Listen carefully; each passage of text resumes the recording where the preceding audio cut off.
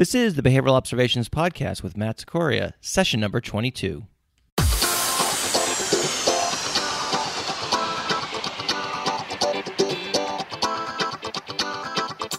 Welcome to the Behavioral Observations Podcast, stimulating talk for today's behavior analysts. Now here's your host, Matt Sikoria. Hey folks, it's Matt Sikoria here on the Behavioral Observations Podcast. We are coming back at session 22. And I think before we get into too many details, I do want to apologize to you guys. It's been quite the podcasting hiatus that I've been on, and there's been a few reasons that have contributed to that. One of which is I've been working on this project of creating CE opportunities for listening to the podcast.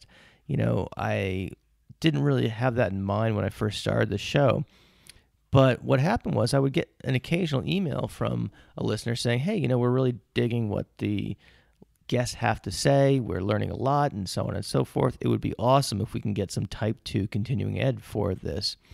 And so I'd get an occasional email that came in that went along those lines. And then once those emails started becoming more and more of a thing, I decided to kind of try to figure out how to make that happen. So I went into that. And so now with selected podcast episodes, you can earn type 2 continuing education credit for listening to the show.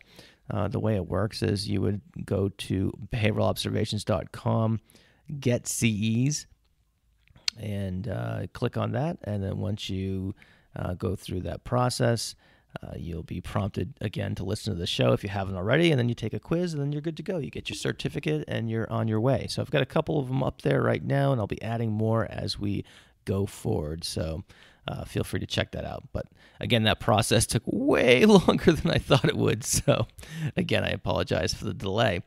But I am really excited to present today's guest, Dr. Linda LeBlanc of Trumpet Behavioral Health. She's the executive advisor there, and she's also president of LeBlanc Behavioral Consulting. And in this episode, we cover a lot of really new topics, at least new to me, specifically with behavioral approaches to supporting older individuals. And so she is an expert in that field. And so we talk about the intersection between behavior analysis and gerontology. We also talk about performance management or organizational behavior management in human services agencies, which is obviously a very timely topic given the rapid expansion of our field.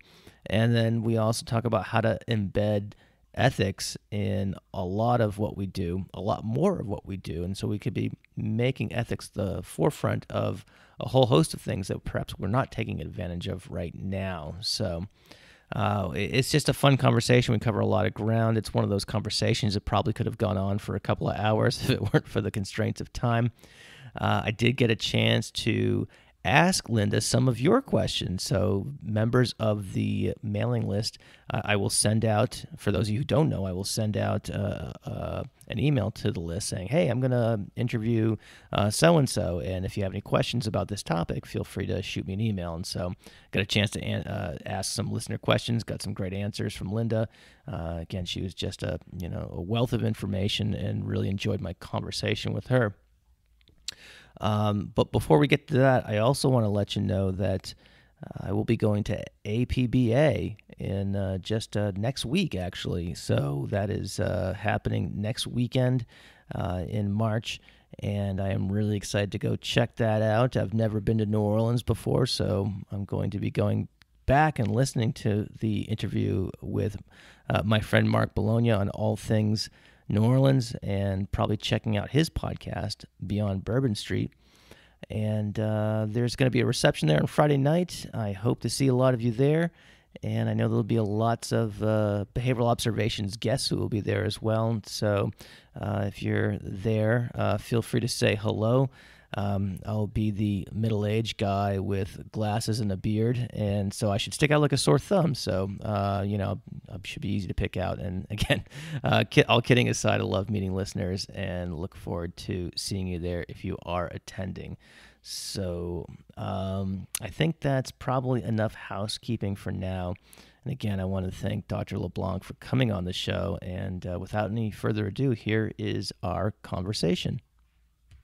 Dr. Linda LeBlanc, welcome to the show. Thanks for being on the Behavioral Observations podcast. Thank you. I'm happy to be here. Well, you have been a frequent person that people have requested to be on the show, and I'm happy that we kind of nailed down your schedule and that you were able to come on. I've got a couple of listener questions that people have sent in, and I've also got a bunch of questions on my own. We'll probably get to just a fraction of them because I wrote down so many, but I'm really excited to have you on to talk about things relative to doing organizational behavior management in the context of clinical services, and also enlighten us on an area that, frankly, I and probably many of my colleagues don't know a heck of a lot about, which is using behavior analytic practices, et cetera, in the service of individuals in the geriatric populations. So,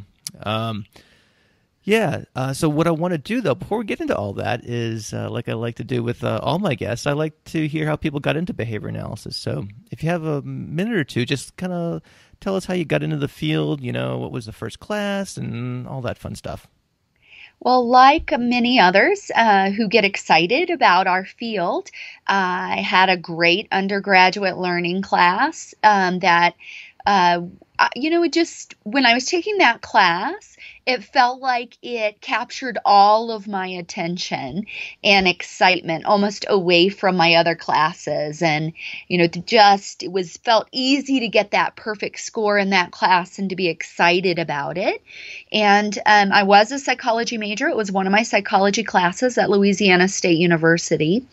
And then when I decided to pursue a PhD in clinical psychology, I was fortunate to be accepted into that same graduate program at LSU, which was quite behavioral. If I had gone to a different graduate training program in clinical psychology, there's a good chance that that interest in behavioral psychology would not have been as fulfilled as it was, given that I had the opportunities that I did at LSU to work with multiple behavioral researchers and to take multiple classes in applied behavior analysis. I see. So the first class was like your regular undergraduate learning class? That's right. And then in graduate training, not only was I taking classes in behavior therapy and cognitive behavior therapy with both children and adults, but I was able to, as a part of pursuing my minor in school psychology, take classes specifically on applied behavior analysis, single subject research design, because the behavioral psychology, or the school psychology program at LSU was quite behavioral. And so some of my professors, such as Tim Vollmer, taught those school psych courses from a very behavior analytic perspective. And I had the opportunity to work in their research labs as well as doing my own research in behavioral clinical psychology. Were you in the track that would, say, be providing what I'm using air quotes here so the listeners can't see, but kind of traditional therapy to whether it be kids or adults? Obviously, your CV is replete with work in the field of autism. So I'm curious. So was that a program that could provide prepare you as a general practitioner, if you will, in the field of psychology? So my degree is in child clinical psychology, and I'm a licensed psychologist. And my specialty area was autism and intellectual disabilities, but really throughout the lifespan. So young children with autism all the way up to elderly adults at first with intellectual disabilities. Now, I was fortunate there, and it's probably part of what led to my interest in behavioral gerontology, because there was a developmental psychology program with professors that specialized in aging. And I had the opportunity to not only take classes with them, but eventually even do some research with some of them. So my training at a specialist level was in autism and disabilities. But every licensed psychologist that comes from an APA-approved clinical psychology program also has a thorough training in basic interpersonal adult therapy, child behavior therapy, behavioral pediatrics, or at least the ones from behavioral programs do. Sure. So I've done family therapy, adult psychotherapy, generalist kind of child behavior therapy, but the vast majority of my work has been in the field of disabilities, kind of broadly construed across the whole age span. Oh, wow. Very cool. Well, what a depth and breadth of experience. So I'm glad you're, again, here to share it with our listeners. So like I said, I do want to get into the gerontology piece, but I know you're doing a lot of work focused in organizational behavior management.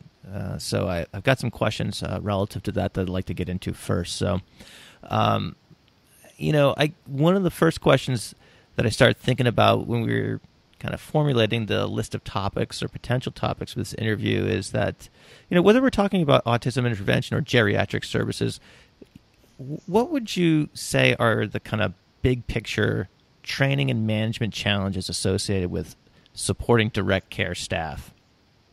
I think that's a great question. And that information that you need to know to be an effective practitioner, it really does include organizational behavior management. And anytime you get beyond being the person who will solely design and implement the programming, you need to influence other people to be able to execute on that programming and to design that environment and maintain that environment, hopefully as an approximation of how you would do it if you were there.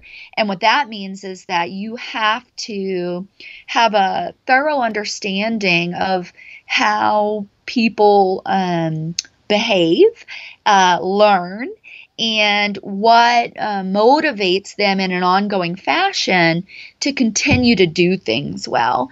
And I think that that's the core of organizational behavior management. And so, it's a common pitfall for people to train their staff primarily by telling them about maybe even a few ideas in behavioral psychology or behavior analysis, and then telling them what they would like them to do, and maybe even showing them.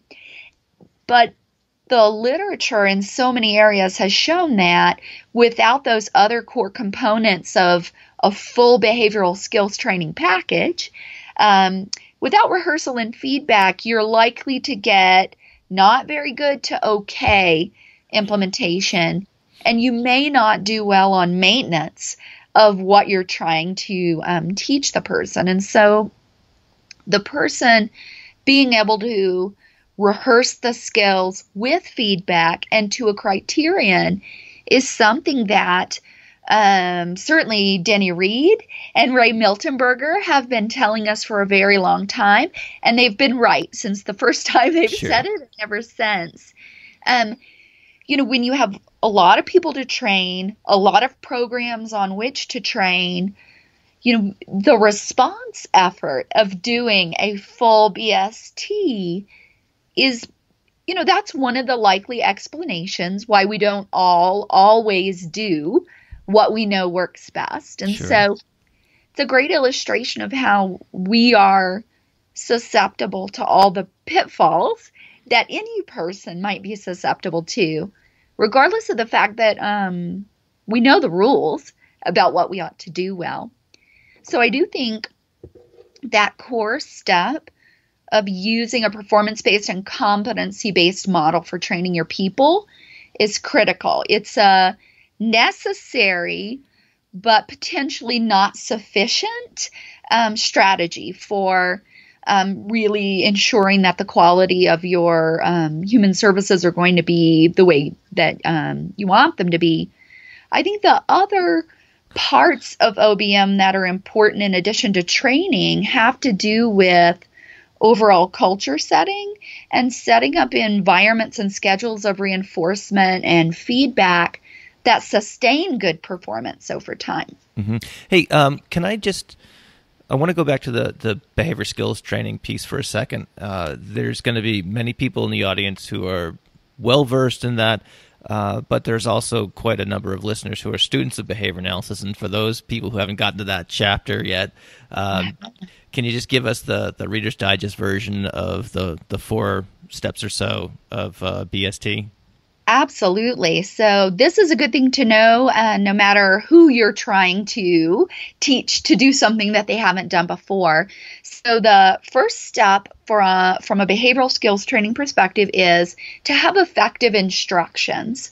This sometimes includes a rationale for why you need to do what you should do the way you should do it. And it will often include a description of the steps. You can create a permanent visual support like a job aid that gives you a reminder of those steps and even some important visuals of where you might find things or how you might do it. The next step is modeling, which is demonstration of the specific skill. And it is important to keep in mind that so much of what we want people to do is multi-step and kind of complicated. Right. And so having a lot of examples, either in a live demonstration or video examples of here's what it looks like when it's right, that really helps to establish kind of the person being able to exactly kind of visualize and see all of the things that are parts of what they should do and when they should do it. So that's a part we often put in there, so telling them how to do it and showing them how. Okay, cool. So the step 1 and 2, right? That's step 1 and 2. Steps 3 and 4 typically go hand in hand. So rehearsal, that means now the person who's learning gets the opportunity to actually do the new skill that we want them to be able to do. This could be implementing a program for a child with autism, taking data, offering choices to a confused older adult. But whatever it is, they now try it, either in a role play situation where the person who's training them might be pretending to be the child with autism or what have you. And sometimes they may rehearse with actually with the child. So this is the let's try it, actually do it. And then step 4 that goes hand in hand with that is feedback. So, there are 2 kind of buckets of feedback. The first of which is praise for getting it right. And I think, what's critical to keep in mind is to pay attention to what you want to see continue and increase. So actively describing with enthusiasm all the things that this person has gotten right on trying the new skill, which acknowledges kind of how hard it is to do something new, especially when someone's watching you. Sure. Yeah. That's always fun, right? Yes. And then the other part that goes along with it is feedback about things that aren't quite right yet. And we often might call that corrective feedback, and basically describing the parts that were right, and then also describing this part of the protocol needs to look a little different. You can always flip back to step 2 and show again, but you're kind of describing this is the part that's not quite there yet. Here's exactly how to do it. And then you can repeat your rehearsal and practice opportunities. So that's why I say steps 3 and 4, rehearsal and feedback, kind of go hand in hand like a dynamic loop. You try it out. I give you some coaching. Let's try it again. I'll coach you again and tell you how great you're doing. And then we just shape your behavior to a very high performance criterion so that you feel confident in your implementation of the program and you hopefully have had a good learning experience and feel like you've had a lot of positive reinforcement in the training experience. So there are 4 core steps, but some people might say there's a fine art of making that feedback component really work as well as it could.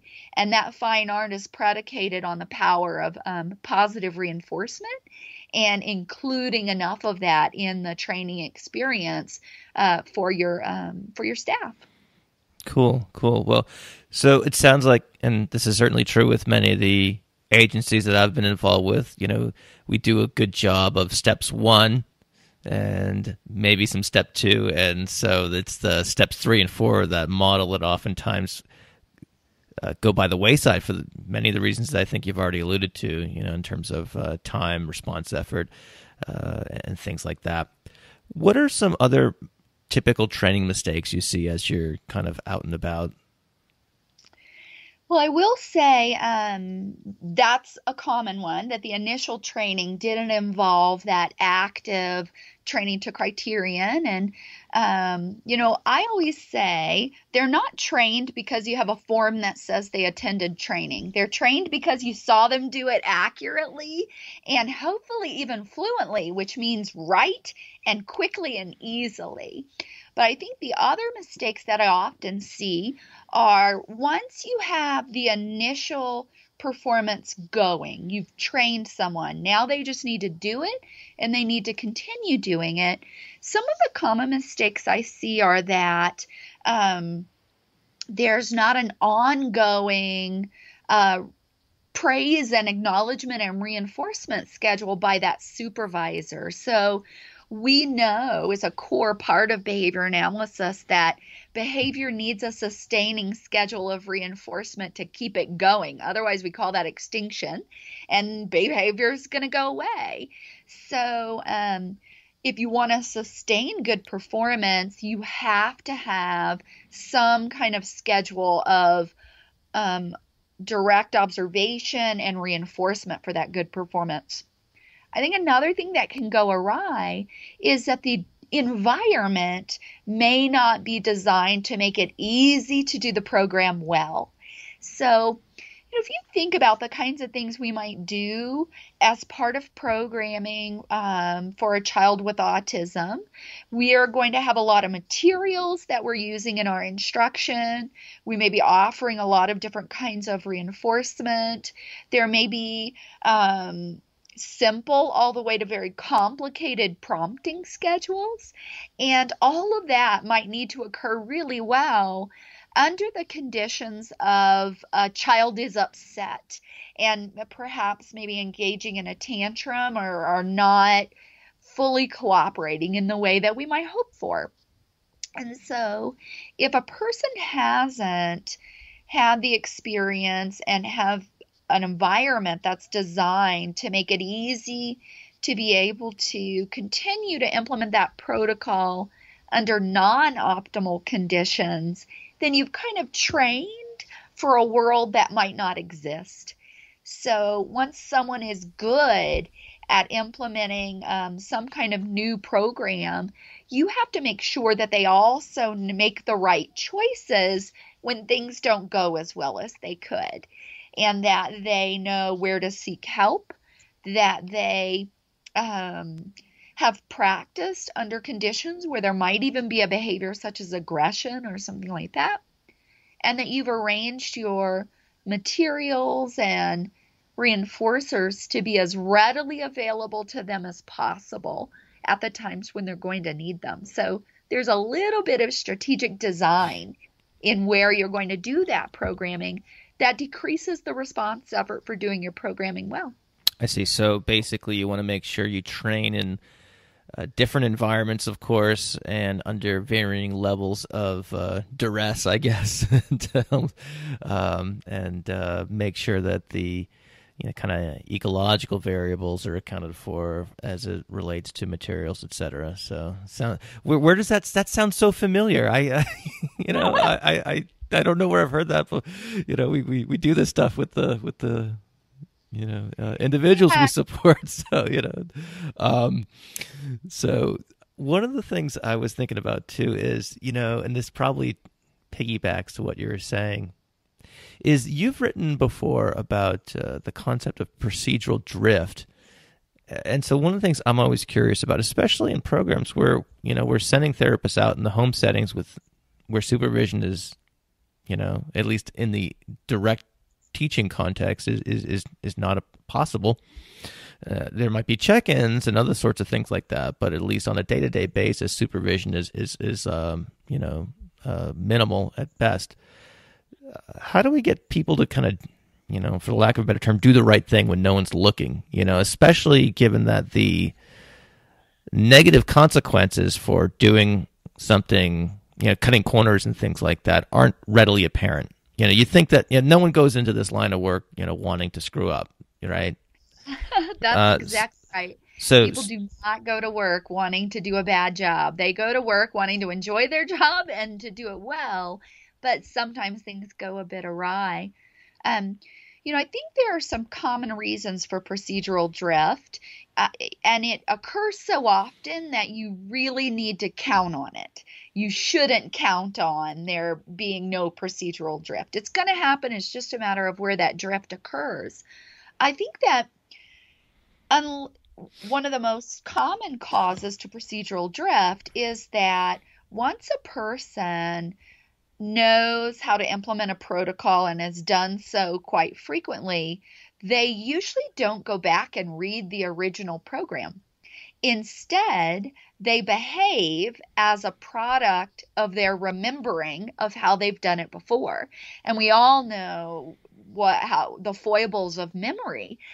We are not particularly accurate at remembering a variety of things, including where we put our keys to the fourth step of our morning chain as we're getting ready. So just basic human memory foibles will account for a lot of procedural drift if the person's not consistently kind of going back to that original program. The second thing is, as the deviations start to occur, they exist in an environment, and the child may respond differently to the deviation than they did to the original program implementation. And that shapes the behavior of the implementer of the program such that they're more likely to do that thing again. So if you know there could be procedural drift, part of what you can do to design a system that will minimize procedural drift is, number one, have a supervisor present as often as you can. But that sometimes is hard, as you just indicated. We try to use remote supervision, such as telehealth, or the electronic data collection product that we use, Catalyst, has the ability to record a brief video clip of your program that's then immediately available to your supervisor to watch it. And so that's one way to use technology to help that supervisor be more present, even when they're not physically in the room. I think you can also kind of make it part of the everyday activities of your team that they do have a shorter reminder version of that protocol. And the first thing you do when you get there is review the protocol, even if you've seen it 1,000 times. And, part of what we do is try to keep that protocol dynamic. So if there has been a change in the targets, in the prompt level, in the behavior that's going to be acceptable as we're shaping new responses, all of that should be in that cheat sheet that gets reviewed every day so that you're kind of operating from a more perfect example, hopefully, of how you want the program to look. Cool.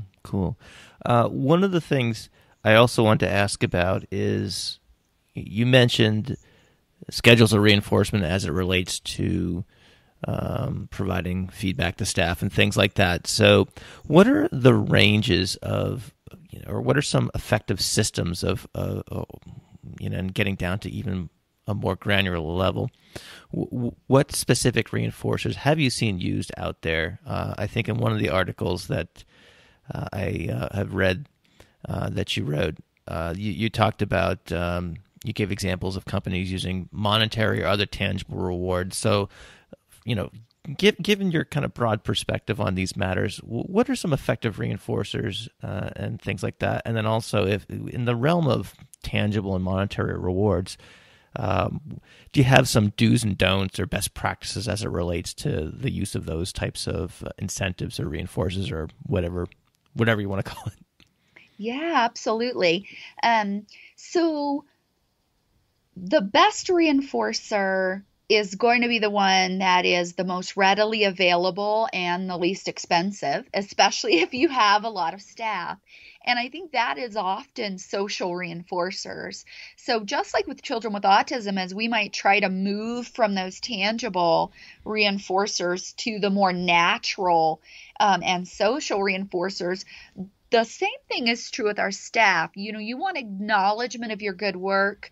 You want the effects that you produce for your clients to be inherently reinforcing, and social praise and acknowledgement and noticing, whether it takes the form of a person-to-person interaction, an email about how well something's going, or the wonderful feedback you're getting from other people.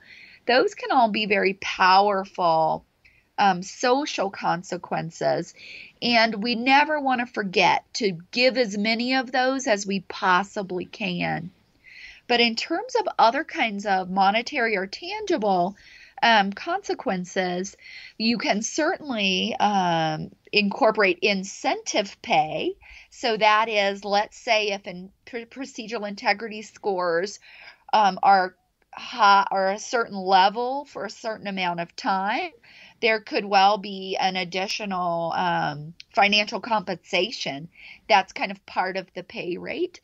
At Trumpet Behavioral Health, which is a company that I work with, we actually have a system by which we evaluate the performance of our therapists throughout a 3-month window on procedural integrity, appropriate accountability and documentation, and high quality data, as well as professional and interpersonal interactions.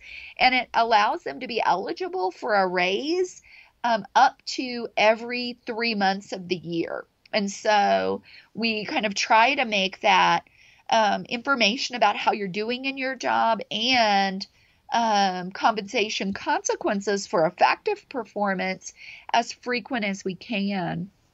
Now, if you're not in a position to do incentive compensation, permanent, ongoing raise to your compensation, you can always do small bonuses, gift cards, those kinds of things. And, there are at least a few studies in the OBM literature that have actually looked at how you can do preference assessments for your employees in order to tailor those kinds of tangible incentives to the things that are going to be most reinforcing. So just like we might use a preference assessment with our client to find out what's going to be the best reinforcer for them, there are some methodologies for identifying the best reinforcers for your staff. So when using these types of systems, do you ever see kind of like a sour grapes complex on the part of folks who don't meet those criteria for either an financial incentive or some sort of tangible item reward or something like that? I think you definitely can see that.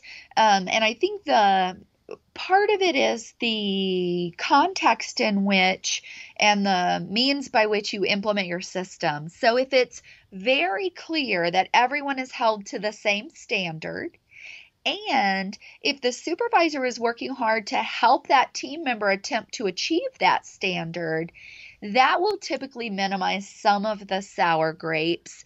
And, having objective, observable means by which you evaluate the performance is the difference maker. So you want it to be absolutely crystal clear that we can all like each other really well, but the ones who perform like X are the ones who will get Y. I see. And it doesn't matter if you're my closest buddy or if we do not have a close relationship.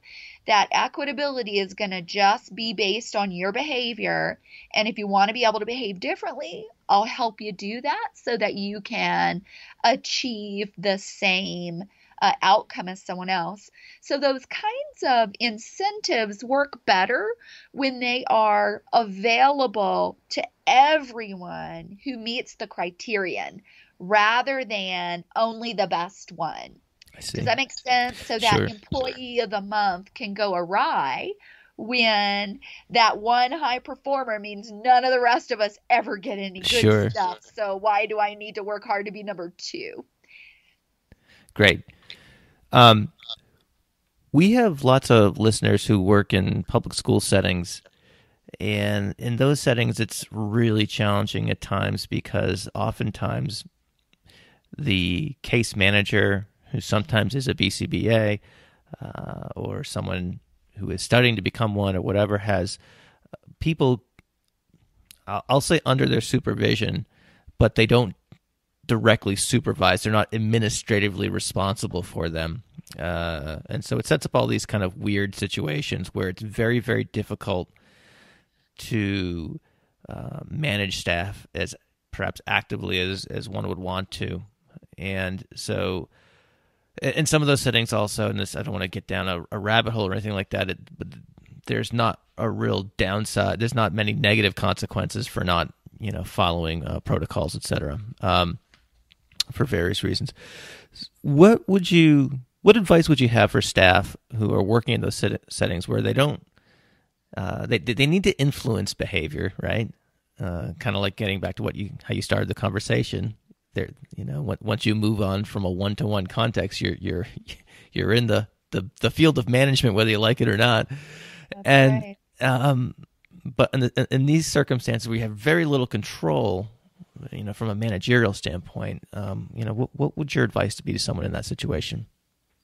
Well, I think that's a very common situation, not only in schools, but it is almost always the situation in geriatric care for those who are perhaps medically, physically, or cognitively compromised. So if you think about maybe some of our long-term care facilities, nursing homes, assisted living, continuum of care kind of facilities, those facilities very seldom ever have behavior analysis in them. And if behavior analysis is present, it is present somewhat outside of the existing managerial structure. So it's that same situation of there's maybe a nurse manager or an occupational therapist who's kind of overseeing nurse technicians, certified nursing assistants, they're called. And that's really the line of reporting. And so, you have to think about everything's an environment or a stimulus. And so I exist within this environment and I don't have a lot of control over the contingencies. I'm not the direct implementer of the contingencies. So if that's the case, I have to be thinking about how can I influence the implementer of the contingencies. And that means I need to build some camaraderie and value to the manager in that infrastructure to help them understand why changing their staff's behavior is going to result in something good for the patients that they're caring about, and assuming that's a motivation. And I find that it almost always is when you can align yourself with the existing management structure and convince them to allow you to help observe and define what really great performance is, and maybe even build in a low effort contingency management system for them. That's a great way to kind of recruit the natural implementer of contingencies to be your partner and be a little bit more aligned with how you might approach things. I also think there's good opportunity on the front end, the antecedent end, to make it as easy as possible to implement your programs. I will say this. partially because I'm not the boss in these kinds of nursing care environments. I am very aware that anything I recommend had better be so easy you barely notice you're doing it, because you're adding it into a very effortful, full set of activities for a nursing assistant who's usually caring for 4, 5, 6, up to 8 people at a time. So I think about ways that I can redesign their environment. For example, we did a study where we were working in an elder care environment, and there was a patient there, an older woman. She was very interested in socializing with the staff because they were a little bit more cognitively aware than the other residents there. And she was constantly just walking into their office while they were trying to get some appropriate documentation and things done. And we were able to kind of redesign the setup of that office and the use of visual barrier, that such that the client would walk up to it and kind of see a certain visual cloth right at her eye level that served as a cue to don't come in right now, we're busy. Mm-hmm. And that was able to just kind of like be there like the wallpaper, rather than you have to respond a certain way and redirect her 100 times during the day. Let's just arrange the environment to try to use antecedents to prevent issues. A variety of those kinds of things, I think, make it easy and hardly noticeable that you're doing the program. And so we can design lots of complicated things, but in some environments, you might as well have designed nothing because it's not going to be implemented. So it's that wise choice as you are creating your programming. Wow, that was probably the most clever segue of topics I've had since I started the podcast. So you just seamlessly transitioned from OBM into gerontology, which is the next item on the agenda. So well done, not only in presentation but also in substance, Linda. So now that we're in this other category, gerontology is in a field I'm not, as it relates to the behavior analytic intervention in these settings, I'm not terribly familiar with it. So can you spend a minute or two and kind of just describe what is done in this field? What are some things that those of us who are working with kids with disabilities and things like that, who aren't familiar with these areas, tell us a little bit about what's going on in the world of behavior analytic interventions in geriatric populations. Absolutely. Well, probably most of our listeners are going to recognize that there is a rapidly growing group of individuals that are what we might call older adults. It might shock you to know that our basic developmental literature and the AARP consider an older adult starting at age 55. And, our society has changed so much over the last 40 years. It used to be the case that people were really beginning to think about exiting the workforce, or just the structure of their lives were changing a lot by their later 50s. It's rarely the case now. So we tend to think more of older adults as starting at age 65 rather than 55. But then there are groupings of that group from 65 to 75, 75 to 85, 85 and up. And we now are, kind of existing in a society where a portion of us will live to be beyond the age of 85, but the majority of us will not. Our average life expectancy is still in the high 70s, which is way higher than it used to be. So, I think the world would be wonderful if we lived so much longer and remained completely healthy and cognitively intact for that entire time.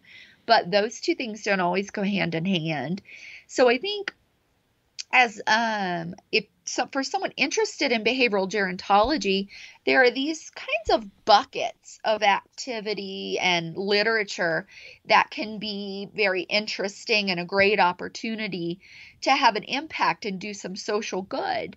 The first is, for many people, just naturally occurring health conditions, or what we might call lifestyle related health conditions, a product of maybe not eating as well as you could, exercising as much as you could.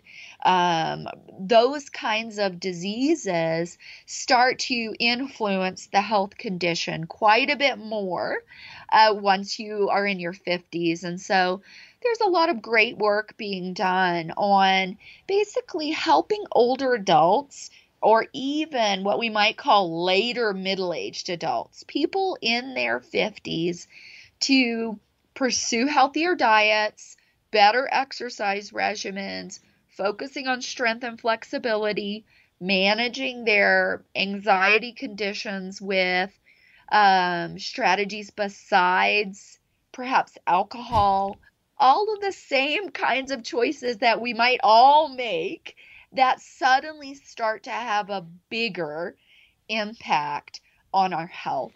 And cumulatively, they begin to lead to conditions such as diabetes. And that's probably one of the most common ones. We've had a rapid and substantial increase in the number, particularly of older adults who have what's called type 2 diabetes, where you kind of worn out your pancreas and your regulatory systems. And so designing environments and stimuli and sometimes even programming reinforcement contingencies to help them be able to adhere to their medical regimens, or to, whether it's medication or it is changing behaviors. That's a big part.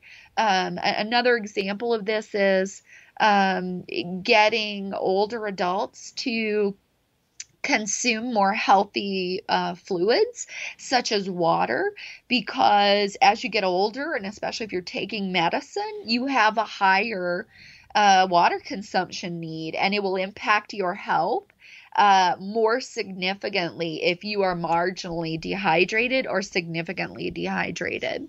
So those kinds of basic behavioral health psychology, it's such a really cool area to be able to do good work, and it integrates so well with primary care, because those kinds of folks are seeing their primary care physician, and it's often the primary care physician feels like they're starting to lose ground. You've got more problems than I can easily manage with pills, and I need you to work hard with me to make up some of this ground that we're losing, whether it's on your flexibility, your diet, your weight, your whatever it might be, your vision. And I think that behavior analysts who are willing to work in primary care settings have a great opportunity to kind of help people be able to change their own behavior in ways that are going to lead to long-term, sustained better health. So I think that's one of the buckets that's super cool. What most people think of when they think of behavioral gerontology is probably caring for those who already have a significant disability condition. It could be a health condition that leads them to be less mobile. It could be what we might call an acquired cognitive impairment in the form of a dementia. There are lots of causes of dementia, but it basically leads you to be usually progressively less capable of independence and effective decision making and that kind of thing. And it may increase the likelihood that you're unable to live independently and may need an environment of support to allow you to remain safe. So there's a lot of great work that has been done and is being done on things like, Dr. Mark Matthews, who's well known in the area of behavioral gerontology, and I kind of co-mentored a student on a thesis where we were looking at in nursing homes where folks are often confused and all the hallways look exactly the same. One of the things that often happens is people go into the wrong room and they either recognize this is not my stuff and they become very confused and upset. Who's taken my things? I'm lost. Where am I? Or they don't notice at all and they just, they're Goldilocks. They lay down in that bed and they are, and then someone else becomes upset because their confusion has led them to kind of invade the privacy or personal space of another person. So you can see how, we need a nice antecedent to prevent that kind of thing occurring. And what we were looking at were what kinds of self-reference stimuli would be more readily evoking of their behavior. So we actually looked at their printed name, which most of us see almost every day of our lives, and pictures of themselves that were very recent, from middle age, and from their youth. And we posted these things. We did a variety of assessments to see which ones they would recognize as them or theirs. And then we use that information to guide stimuli that we put outside their door, such that they might be walking down that hall and see a picture of themselves that they recognize and know to walk into that room. So again, it's that notion of using what we know about stimulus control and antecedents to make it a super easy, just hang the picture kind of an intervention. And in fact, that proved useful in eliminating some of that getting lost and going into the wrong room. I love those simple types of interventions. And I say simple not as a pejorative, of course. Elegant, I guess, is perhaps the research equivalent of that. So it's nice. I think of it as elegant, right? If it's simple and effective, that's elegant. It is always better when a simple thing will work as well as a more complicated thing. Indeed. Does the market exist right now for the hiring of behavior analysts? It reminds me, as I was kind of reading up on this, that, is this something akin to the late 90s, early 2000s, where there was the number of behavior analysts were starting to grow, certainly not growing at the rate it is right now. And, a lot of us were out there trying to basically sell our services or promote them to schools and other sorts of places. And now it's the other way around. Schools are trying to recruit behavior analysts and things like that. Yes. Is the field of behavioral gerontology poised for a similar type of growth cycle that the autism intervention has experienced? Yes. Yeah. Well, I of course, no one has a crystal ball, but that's right. No one has a crystal ball. The need is strong, although that community doesn't necessarily know we exist or that they need us. And so I published a paper with a couple of colleagues, one of my former PhD students, John Baker, and one of my former PhD students, Dr. Megan Heineke, who were interested in two areas, behavioral gerontology and traumatic brain injury. And most of their buddies in grad school were not. So they were each kind of a little bit the odd duck. Everyone else is an autism and intellectual disabilities kind of specific person. And I do this other stuff and it's amazing. And I want to be able to get more of people out there in my field. We're fortunate, both of them are now professors doing the good work to try to make more of us interested. But I think there are a couple of issues that are barriers to expanding into new areas. And I think they're very understandable from a behavioral perspective. The first is if you're already out there, you're part of the workforce, and you think that might be interesting, you don't necessarily have a lot of applied experience and knowledge in that area. And you're going to have to learn at least some about these health conditions, causes of dementia. You're going to have to operate within a system that's different. And so there's response effort associated with let me do a new thing that's going to feel hard, even if it's exciting, versus let me keep doing what I'm already good at. And I think the other thing is there's a lot of just the alternative reinforcement for autism and intellectual disabilities is so high. I mean, it's just a ridiculous number of jobs that are available. It is the opportunity to do social good, to be well paid, and in many instances to operate within a behavioral infrastructure as opposed to being the behavioral guy in the system.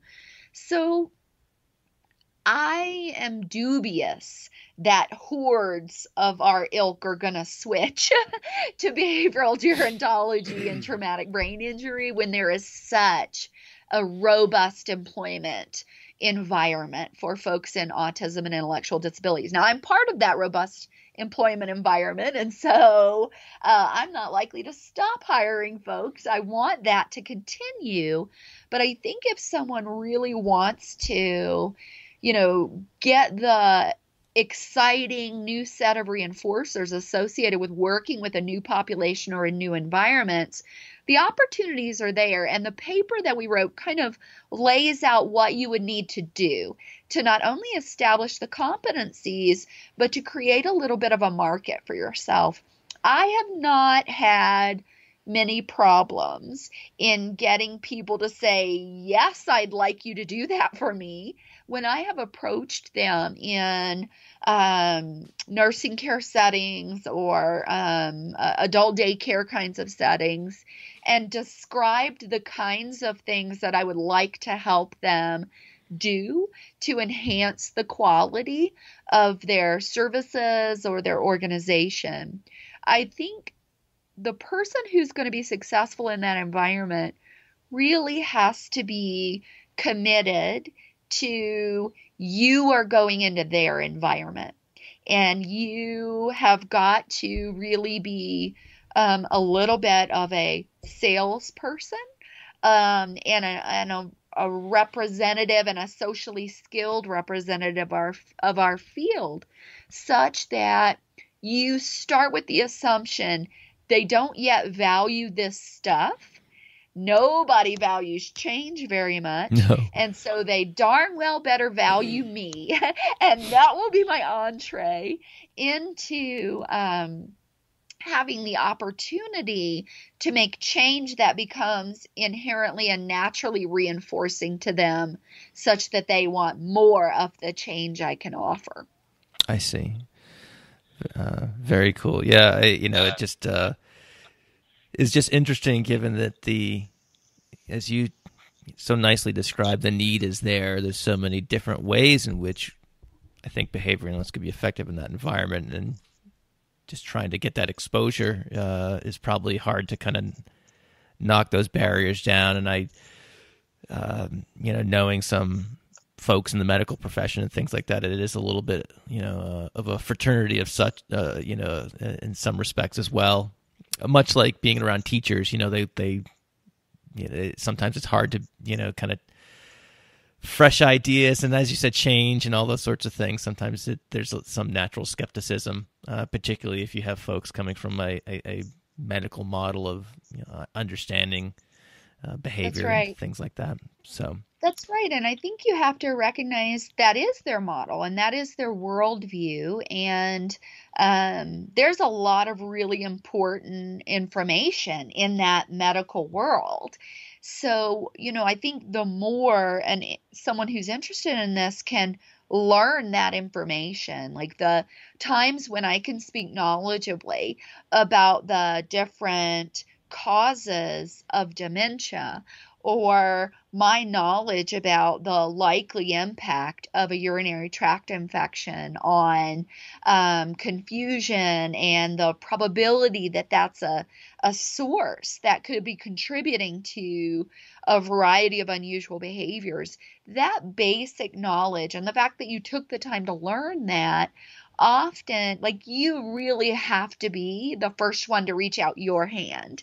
I've made the effort to learn all of these things, and I have a few things to offer as well. And you offer that hand and allow them to maybe reciprocate and learn a few of your things as well. Very cool. Very cool. We have a time for maybe a couple questions left. I want to ask a question on behalf of one of our listeners. Lori wrote in and said, what I'd like to hear about most from Dr. LeBlanc is how to set up an ethics committee at an agency like she did with Trumpet Behavioral Health. Evidently, you were speaking about that at in a course or a conference or something like that. She continues, I would love to hear a step-by-step of how she got this started and how the process works.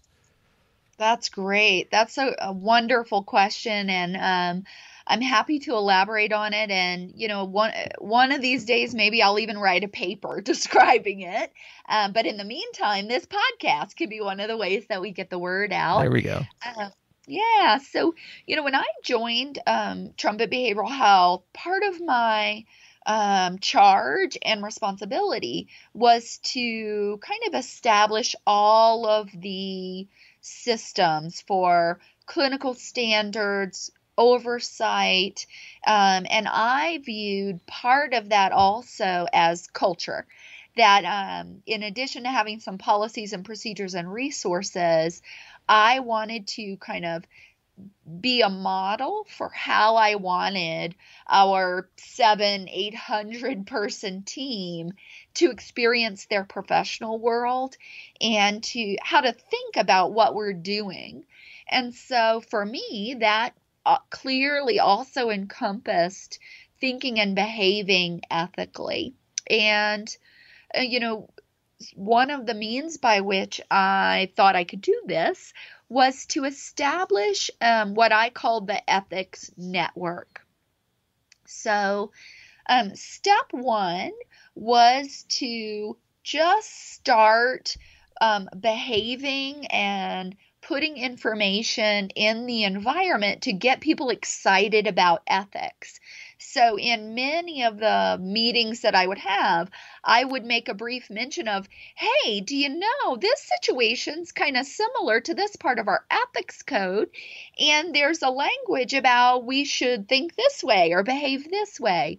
So I basically just started off as being a relatively knowledgeable person in the environment and talking in an excited way about ethics and how to think about things ethically, to establish that as relatively reinforcing. And there were some people who took the bait.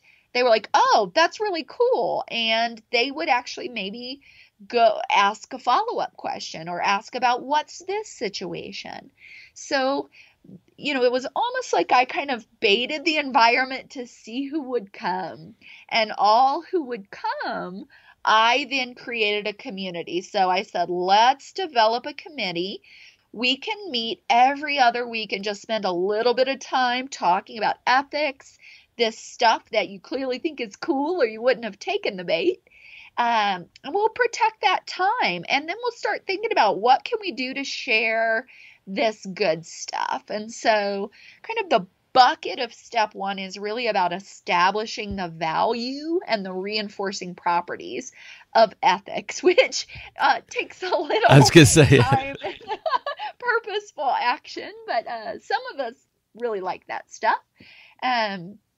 So once I had some people kind of excited about this, they were putting some discretionary time into it.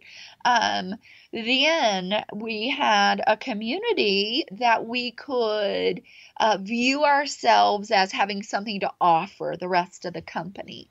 So we kind of identified 4 or 5 strategies that we could use to kind of spread the effect of knowledge and excitement about ethics, and the notion of you want it to be proactive. Think about this weird situation that could occur and how it matters ethically before you're ever in that situation, so that you know how to respond when it happens rather than, I think I screwed up. Well, that kind of brings it full circle to where we started the conversation, and training in, various environments, and, when things are going wrong, and, we're practicing for that sort of thing.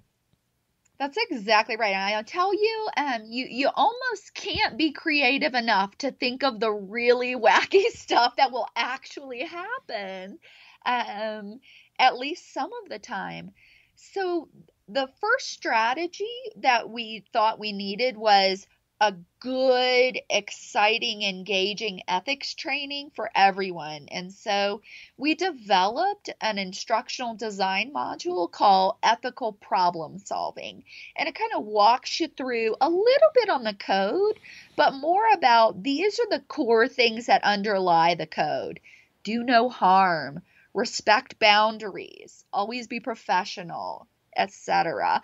And those kinds of things, they're going to show up in every situation. If you're paying attention to those, your radar is going to go off if an unethical situation is happening. You're going to recognize it early. So that training was a core part of it, and every person employed at Trumpet Behavioral Health, including our administrative teams, now goes through an instructional design module that helps them kind of understand the basics of our ethical responsibility. The second thing was we wanted to get people talking about and thinking about ethics every day. So we started designing these little, what we would call monthly talking points or fun facts.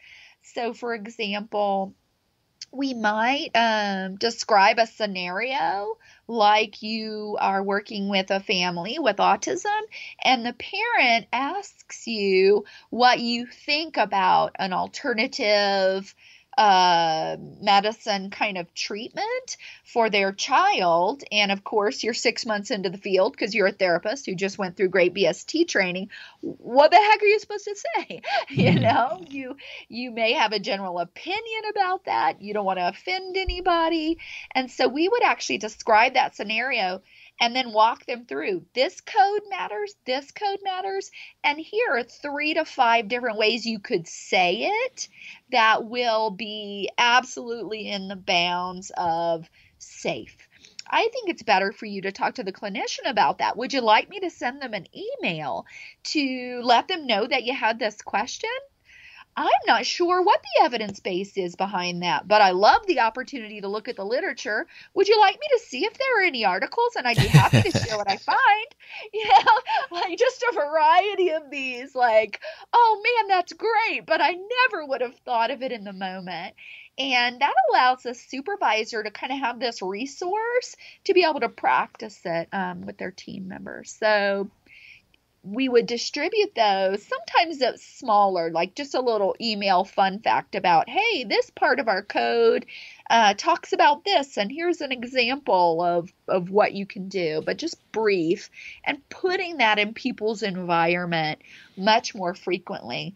I think for a lot of folks, ethics is the stuff you think about after you screwed something up, and we really wanted to saturate our culture with knowledge and information and resources about ethics kind of on the front end. We also do at least an annual bigger training on some topic that is kind of periodically comes up, and that'll usually be like a 1-hour CEU opportunity.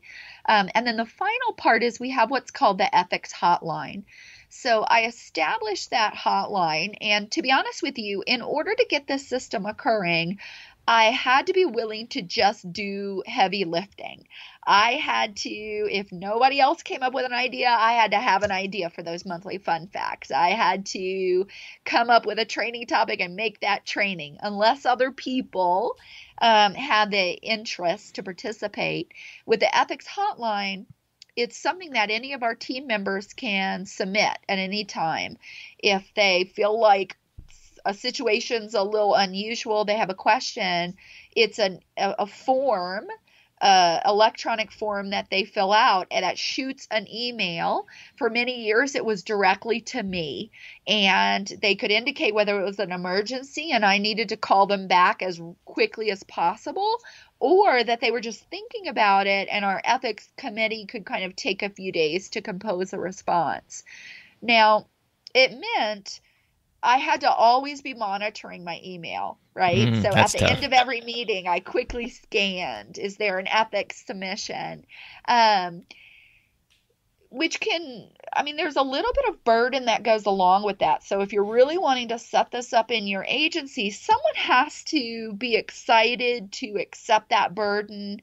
I'll tell you the positive part of it is there were people who submitted, help me right now. I don't know if I need to call Child Protective Services. And I saw that and I called them within 5 to 20 minutes and we talked through it and they were so thankful. And, people find themselves in situations they don't know what to do. If they can get quick help or if they can get help before they've done something wrong, it puts them in a position to really be not only grateful, but almost more sensitized to the value of this ethics stuff. So I think that hotline is a core part of it, that people feel like someone smart will be available to me and they will help me get through this. And there'll never be a situation that I need to hide from someone because I screwed up. And so creating that culture where you have no punishment at all for someone bringing forward an ethical situation, a problem, or even this is what I did, was that an oops? That's part of how you arrange the contingencies in your environment. Praise and reinforce, bringing those, I noticed an ethical thing forward, and never punish. Instead, let's fix it together. And I think that over time, that establishes the contingencies in that applied community for behaving in ways that are generally going to be more ethical. So that's what it did. Certainly beats sweeping it under the rug, I guess. Yes, it does. Beats sweep it under the rug. Linda, thanks for sharing that. And Lori, thanks for sending that very cool question in. I wouldn't have thought of that, so appreciate the help. We are coming up on some time constraints here, so I'm going to ask you to close with some parting thoughts, advice, etc., for aspiring behavior analysts or newly minted ones. And I will also say we left a bunch of questions on the table here, so maybe we can do a Linda LeBlanc round 2. So what are your thoughts? Any parting advice for people who are just getting into the field? Oh, yeah, maybe so. I spent 15 years helping those newbies just get into the field. I was a professor at 3 different universities, and it's so exciting when you are just getting into the field and you have got all of this new knowledge and your head's just bursting with the potential for good that you can do because you think so differently than you did before. And then you kind of go out into the world and it's like, boom, okay, there's the real world. So I do think this isn't in Cooper. That was totally not in the white book. Are you kidding me? So I think my first bit of advice would be related to, when you go into that new environment, whether it's your first job, whether it's in a school district or even a behavioral provider agency, maybe it could even be somewhere in geriatric care, remind yourself, this isn't graduate school, and I still need to learn, but I now need to behave effectively in the environment that I am in. So if you are kind of still behaving too much as if you are in that graduate school environment, it might lead you to mistakenly behave as if everyone around you is already kind of drunk the Kool-Aid and part of that behavioral community, rather than monitoring what you say and kind of how you are finessing your relationships. So recognize that you're in a new environment and there's new stuff to master, and that you kind of have to respond in the environment you're in, not the environment you used to be in. And then I would say, reflect on what you still want to learn. Sometimes folks that are relatively new in the field, they really recognize, oh my gosh, I haven't done these things before, and I'm a little fearful to kind of get in there and even use what I know. You can also get the flip of, I'm so confident of what I know that I don't recognize situations in which I might not really be ready to succeed. And there are maybe a few things I also don't know that are embedded in this situation. So the best thing that I think you can do is find yourself a mentor, someone who's already knowledgeable, already successful, and who might be interested in kind of helping to show you the ropes a little bit, and to help you continue to be excited about learning new things in your new environment. Yeah, I couldn't agree more. I was fortunate enough to have a couple of really helpful mentors along my way, and I also like the idea of kind of understanding and the things you don't know, the known unknowns, or I don't know. There's a saying that was going around for a while ago about that, and I can't recall exactly how it goes, but yeah, good stuff. Wow, well, that was a very fast hour and 12 minutes or so. Thank you so much for having me. It's been fun, and I appreciate the opportunity to showcase a little bit of other kinds of opportunities that behavior analysts could pursue if they're interested. Great. Well, thanks for coming on the program, and hopefully we can have you back as we, like I said, have more questions that we didn't get to, and I'm sure this will generate a lot of feedback from the listeners as well. So, Dr. Linda LeBlanc, thank you so much for joining us today. Thanks for having me, Matt. All right, take care. Hey everybody, I hope you learned as much as I did during that interview, and I really appreciate Linda for being so gracious with her time. I think I'm going to keep my post-show commentary brief here because we're already way over the hour mark, and so I won't belabor the point too much longer. The only couple of things I will just kind of remind you of is that, again, if you're going to APBA, please say hello. Would love to meet listeners who are attending. And then again, if you're interested in continuing education credit for some of the episodes, go to Behavioral Observations, click the Get CEs tab, and you can learn more about that. I've got 3 episodes that are available for CEs right now, and I'll have more coming in the future. So I think that's pretty much it, and I look forward to seeing you in session 23. Talk to you soon. Bye. Thank you for listening to the Behavioral Observations podcast with Matt Sikoria. You can find Matt's notes on this episode at www.behavioralobservations.com. We also invite you to stay connected with us on Facebook at facebook.com/behavioral observations and on Twitter at Behavior Podcast.